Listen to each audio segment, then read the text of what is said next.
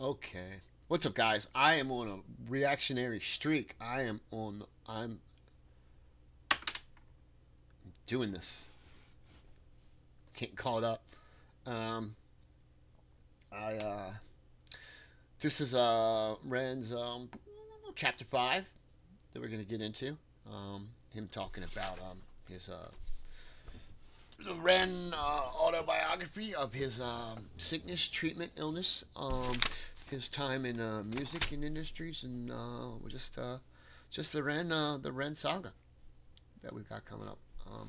And we're gonna go ahead and listen to Ren, and I'm gonna chime in with a little bit of my own commentary as far as my struggle with my Lyme disease, and then we're gonna watch this video at the end. You don't have to. I mean, you can go do something else if you have something else going on. But that's what I'm gonna do. So anyway, you guys can join me. I've been getting very medicated today, so things are looking very, very up. And might be a good day. Might be a profitable, productive day. Even though it's cold outside and a little wet, a little rainy. The weather here is not too great right now, so not much to do outside. So all right, here we go. Chapter 5. Take it away, Ren. I tried to cling on to music in whatever ways I could during the time I was sick. During my time in Brighton, whenever my energy would allow it, I'd get myself out onto the streets and I'd go busking, about once every 3 weeks or so. It was my second year in Brighton, and I remember one evening heading home with my guitar and my busking amp after a couple of hours of playing on the street. I remember hearing this amazing ethereal voice while heading through the lanes, and I saw that it was coming from this 16-year-old kid. I've always had a deep admiration and feeling of camaraderie for buskers. There's something about the willingness to be able to bare your soul to a street full of strangers that really moves me. I noticed that the kid didn't have an amp. He was singing totally a cappella, but you'd only hear him if you were within a few meters of him. I knew from years on the street and singing a cappella than myself that an amp can change everything. I had this compulsion to offer him mine. I approached him and I told him that if he plugged in and sang while I played guitar, the whole street would stop in its tracks. And I was right. His voice soared across the street and people started stopping. Not long after, we had the whole street's attention. Something quite magic was happening. This was the first day that I met Sam Tompkins, someone who would be integral to my whole life changing later on. He had a friend with him, this guy called Connor Honeyset, who would later go on to be my manager. For now, they'd just be a couple of teenagers that I'd have to help out on my way home. It's funny how life works like that. I kept up to date with what Sam was doing on social media. There was a part of me that felt like his successes allowed me to live vicariously through someone else who lived an alternate reality where I never got sick. He was getting videos on SBTV, writing and featuring with some amazing artists, and there were quite a lot of similarities in our writing styles, and all at such a young age. I wasn't really able to do any of that stuff at the time. I was mostly bedbound with the exception of the odd day that I'd be able to go busking. It could have been very easy for that feeling to turn into jealousy, but it never did. I felt truly proud of him. Years later, we go on to write a song together called Blind Eyed, which would transform the trajectory of my whole career. During this time, I was still desperately jumping from one treatment to another treatment. And now that my diet had become more limited, I was trying new diets with no luck. As the options in the alternative health world started to dwindle, I started searching for answers in the divine. In the former years, I had moments where I found myself sitting in churches, talking in tears to whoever might be listening, or experimenting with energetic healing modalities like Reiki. With time, my searching started taking even more unusual turns. I started looking to things like exorcists. Once you exhaust all rational explanations and treatments, the irrational suddenly starts looking more palatable. I had a skeptic's mind, but I had nothing to lose because there were no other good options.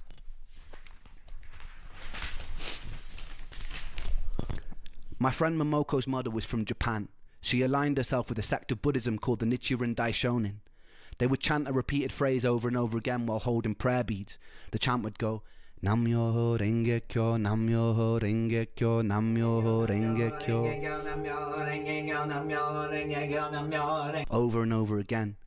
Its intention was to align you with your innate Buddhahood, to cleanse you of any bad karma and put you in alignment with your true destiny on earth, to find peace, to find tranquility. Momoko's mum gifted me with my own set of beads, and I began to chant every morning. Eventually I joined a group in Brighton after a serendipitous meeting with an incredibly eccentric, bright, colourful suit-wearing piano tuner. He spotted my beads and he grinned at me and he pulled out his own. We'd sit in a small group and we'd chant for hours sometimes. There was something comforting about trusting the course of my life and illness to an incomprehensible power outside of myself. I spoke openly in these meetings that I loved feeling part of something, but that I really struggled saying with certainty that I believed in it. This was the issue I faced with every religion I temporarily aligned myself with, looking for answers. Something in me couldn't bring myself to take ancient texts as gospel, all too aware of how man twists so-called spiritual doctrines to suit his own power-hungry pursuits. I wanted divine proof. I sometimes screamed at the sky or the waves and begged for it. I was answered with sickness. If there was a creator, I was angry with it. The irony was that I envied people of faith. I felt like people who truly trusted themselves to a higher power seemed to possess a level of calm and acceptance that I didn't. One of my stranger encounters was going to see a shaman. The shaman, of course, was a middle-aged white woman in a quite nice-looking cottage in Brighton. She told me to lie down, and she proceeded to lean over my body and made noises like coughing up phlegm, while speaking an unknown ancient language that seemed to include whistling noises. After about 20 minutes of making distressed groaning noises over my back, she paused in contemplation for a while, and proceeded to tell me that I'd been killed by a sword in my past life. She made sucking noises near the supposed stab site on my chest, and then she spat into a bucket. She then placed a little stone into my hand, and she told me that I had to bury it on a high hill in Brighton on the next full moon. The most depressing part of this story is during the next full moon, I did indeed find a big hill, dug a small hole, and I buried the stone in it. Surprising to say, fuck all happened. It was this journey into the spiritual unknown that led me to a very unsettling experience. I located a therapist online who had claimed to overcome ME herself. She specialised in it and dealt with people's past trauma, but also worked with energies like Reiki. I had to get the train to where she lived. She met me in the car and drove me in silence back to hers. There was a bit of an unusual energy about her. I've always been really good at reading people. I can't quite explain it, but sometimes when I meet someone, it's like I have a sixth sense for whether or not they'll play a significant role in my life. This person's energy felt alien to me. When we arrived at her, she told me that she sometimes would consult with her horses about people's health conditions.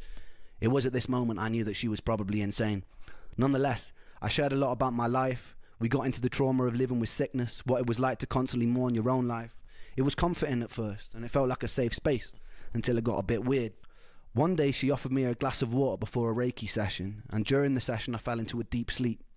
When I came around, multiple hours had passed, which was peculiar for me. I usually have issues with sleeping and couldn't drift off, particularly not in unfamiliar environments. She assured me it was total normal and to get plenty of water, and I thought nothing of it. Lines started getting somewhat blurry when she'd invite me for meals with her and her husband. I took it as friendliness, but I noticed that she started messaging me outside of clinic hours. One time I agreed to create music for her in exchange for some extra sessions. Not long after, I started getting strange messages in my Facebook inbox. She started telling me how she knew that all my previous songs had been about her, which they hadn't. When I dismissed this, she would sometimes message me saying that she was outside of my house, telling me that our souls were bonded and that bad things would happen to me if we weren't together. To put it lightly, I was already in a pretty weird emotional place because of years of sickness.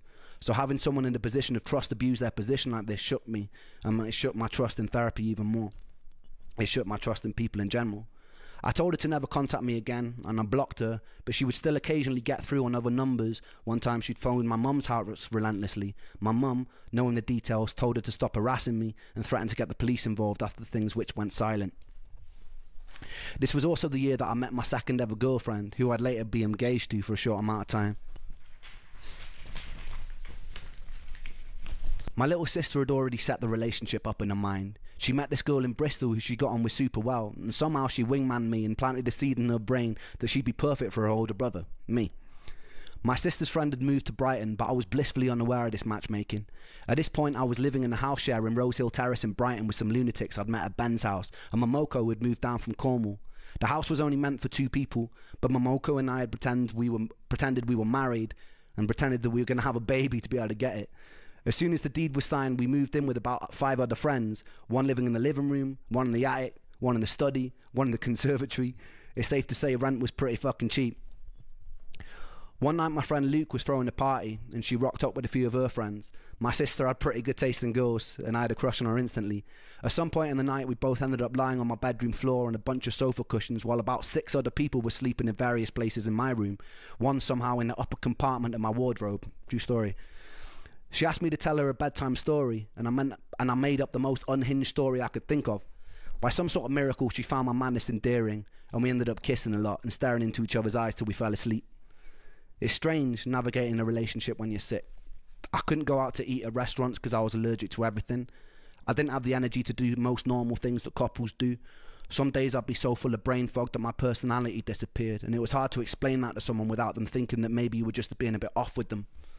I think losing Joe, losing Callum, losing the record deal, losing my last girlfriend, it had all made me wary of getting attached to good things. Quite a lot of my illness made me feel ugly, and it's hard to accept love when you feel ugly. Nonetheless, she did love me, and with time our relationship grew.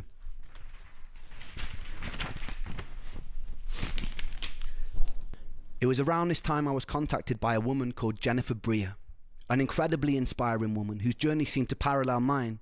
She was an incredibly ambitious PhD student at Harvard who one day was struck down by a mystery illness that confined her to a wheelchair. She spent most of her life tirelessly searching for a way out. She was doing a Kickstarter to raise money to make a film called Canary in a Coal Mine. It would later go on to be renamed Unrest, and it would go on to win multiple awards, and it's still watchable on Netflix to this day. It's an incredibly important and very moving documentary about the horrors of living with ME. I recommend everyone checks that out. At the time, I started health blogging. I created a series of video diaries that I named Me versus ME. It would be a video document of my various trials with different alternative treatment approaches, and generally a look into the life of someone with a chronic illness. I didn't know it back then, but those videos would save my life. I guess I was occupying a place that was needed, as quite quickly many people in the chronic health communities gravitated towards my videos. Every day, I'd be sent messages telling the stories of the people who had fallen in between the cracks in the floorboards. There was heartbreaking stories. Stories of frustration and confusion. People mourning the people that used to be. Some who were new to this world, some who had been there for decades. I tried to help them in whatever way I could.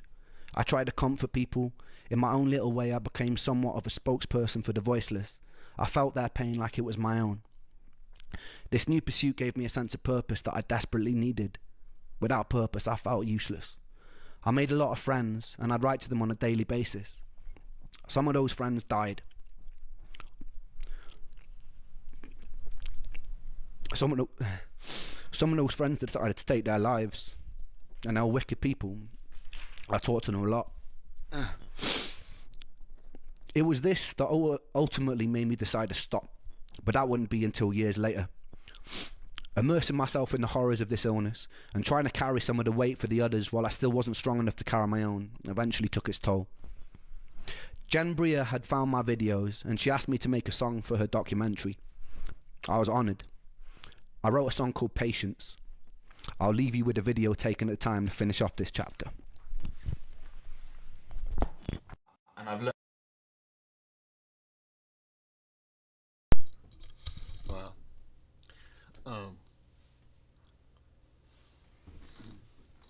It's rough when you losing people.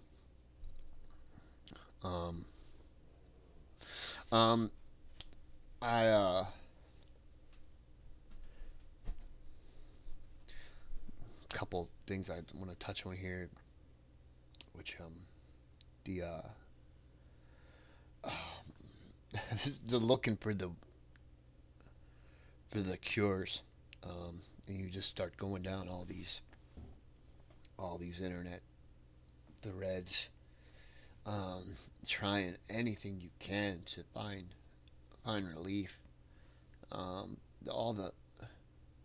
the home remedies and different things I tried, these concoctions that I had to go out and find these weird ingredients. You start looking for, black seed oils and wheat germs and all these these supplements and things that you mix together and you get this oily concoction. Garlic cloves in your ears, and just these ridiculous things, and just never ever did anything. I mean, I, practically ready to make a voodoo doll that at some point and start casting spells. This is meaningless cures. Um, the a lot of red flags on that woman that was trying to help him there.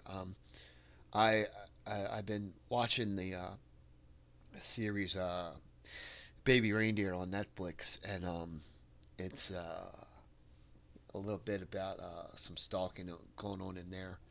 Um, and uh, some It's a pretty weird series. And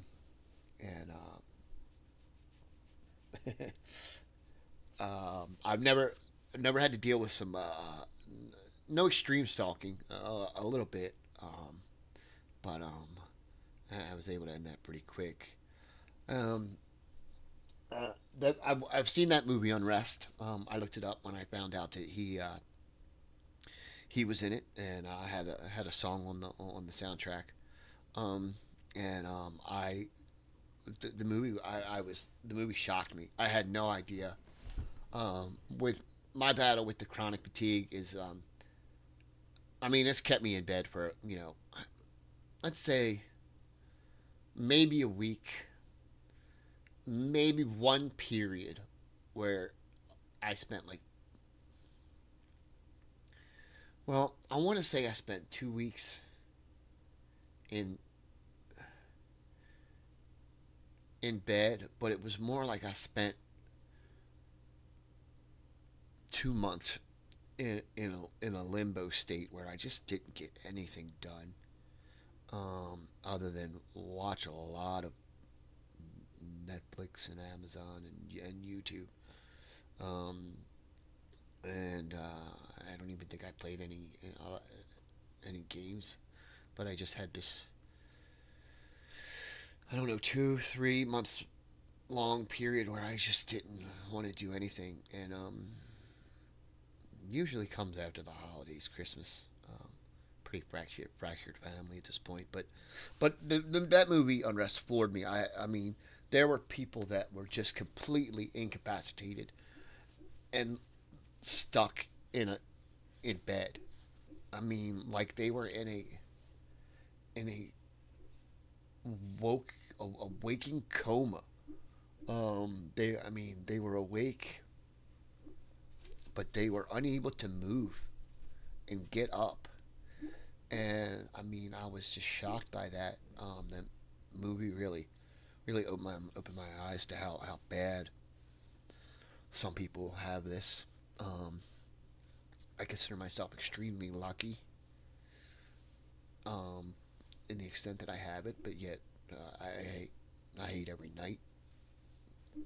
Um, like I said earlier, I didn't sleep at all last night. I've just been awake, just been bouncing from room to room, bed to the computer, watched a lot of YouTube videos, tried playing a racing game that I'm really bad at. Um, we didn't get very far in that, but watched a few movies. Watched The Contestant, that movie with the guy that spent a year and 3 months in a locked in a not locked. He wasn't locked in a room, but he spent a year and 3 months in a room and lived off of magazine prize giveaways, which I didn't even know were a thing, really. But uh, a strange movie, good movie, but just weird, those Japanese people, they come up with some weird ideas. But and I kind of equated that, but uh, a lot of. I knew what he was feeling about though, because like when you have this illness, you feel like you're locked in a room. You know, it's not always a physical room. It's a mental room, and you're locked in there, and you can't get out. In one of the previous chapters, Rens saying that he felt like he was watching himself from outside of his body, and that it wasn't, he was seeing it, but he couldn't. Like with my brother, I could tell that I was letting him down, and that I was, I wasn't. He was upset, and I could see all the things that I was doing, and I could see all the things I was missing, and I could acknowledge them, but I couldn't do anything to change it, and I mean, even this day, even with my mom, she'll tell you, she's like, hey, let's go do lunch, and I'm like, no, I'm not in mental space to go.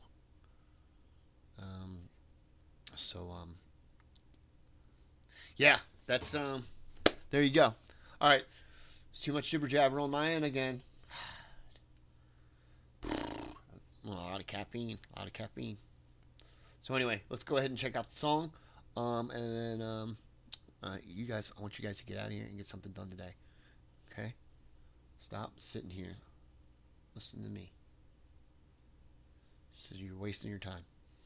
Some lessons that will be so valuable for like.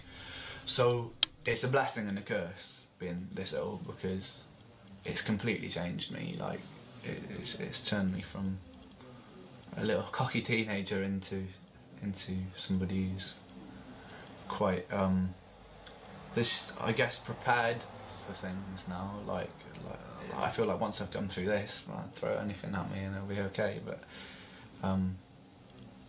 at the same time, as much as I see it as a blessing, I hate it. I do hate it. I think it was Thomas Edison that was like, I haven't failed, I've just found 1,000 things that don't work, which is kind of nice to look at it that way, like I'm just eliminating things. But it really challenges my mind, and yeah, it's just gotten to the point where I'm spending, let's say, like 95% of my life in a bedroom, which kind of sucks, because my mind is in such a different place in my body. My mind craves life so much. It's alright, it's okay, I'm feeling brave, gonna face this day. It's okay, it's alright, no tears will kiss my cheeks tonight, and it's all good, and I'm just fine. My words ring out like hollow shells. Just slow down, it takes time, but time moves slow, I know this well. And my heart breaks 1,000 times a day. But for every hope that dies, another one takes its place. Because I have the strength of a mountain, and I've got the courage of the deep blue sea, and I have the heart of a lion, and the stars burn bright inside of me. And although you test me, my God, I stand so proudly. Can't you see that I have the strength of a mountain, and I'll take all you throw at me.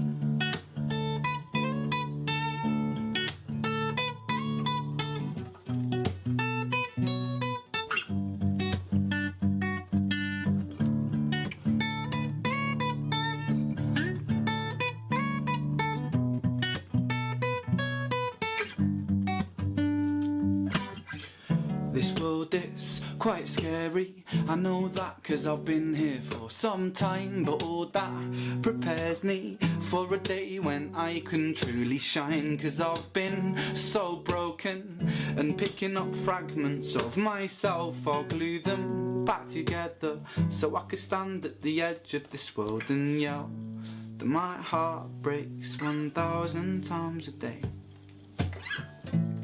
For every hope that dies, another one takes its place. Because I have the strength of a mountain, And I've got the courage of the deep blue sea, and I have the heart of a lion, and the stars burn bright inside of me. And although you test me, my God, I stand so proudly. Can't you see that I have the strength of a mountain, and I'll take all you throw at me.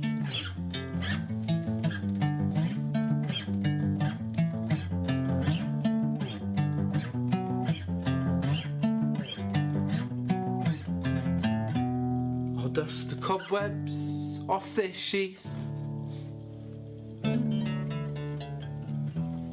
I'll take the sword of my belief, and in this storm I will not flinch, and I will not move, no, not an inch.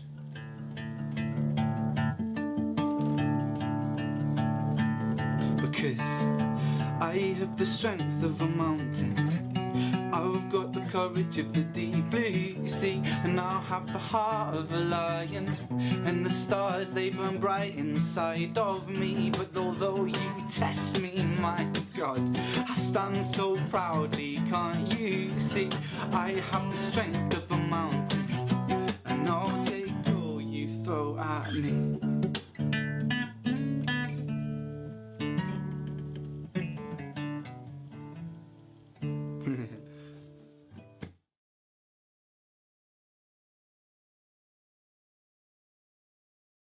I like that song. I like that song a lot. It reminds me of the last verse of High Ren. That song is just is the last verse of High Ren. It's just rewritten, and but I mean it's a great song. Yeah, don't give up, guys. Don't give up. We can I think we can beat this thing.